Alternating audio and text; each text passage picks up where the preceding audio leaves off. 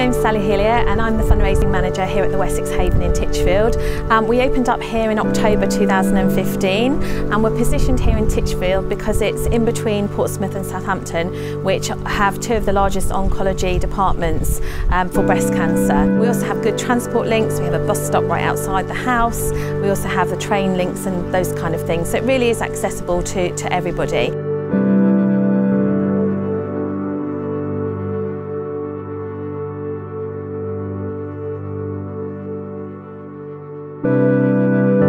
We're not clinical here, we're as far away from clinical as possible. So what we do offer here is 10 free complimentary sessions to our visitors, and we call them visitors, not patients.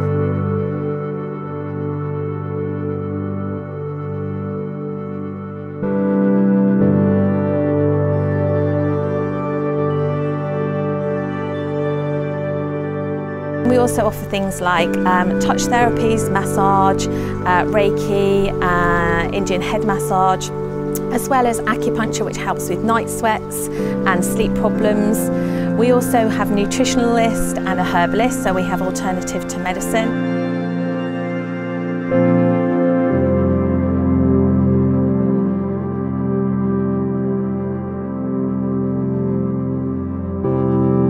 We also do then group sessions as well, so we have Pilates and Tai Chi and yoga, and we also offer introductory days for people to come along with their friends or family or partners to find out more about us before they actually come here.